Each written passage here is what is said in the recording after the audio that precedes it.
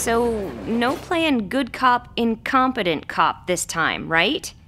We got a lot of unanswered questions. Don't worry, I'm a rock. Don't tell me it won't be ready, Mr. Foreman. My customers expect a sweet burst of carbonated, fruity goodness, and I expect you to do what you're told. I also expect you to call me honey. Ah, detectives. All right, Queen Bee, this is how it's gonna be. Now, detective, let's have no more talk about following orders, please. You'll spoil our trip. No, I think we're just going to... Oh, of course. The young cop with a mind of her own.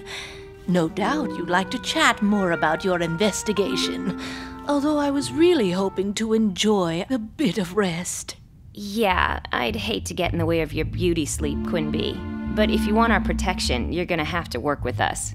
So if you don't mind, I'd like to ask you a few more questions.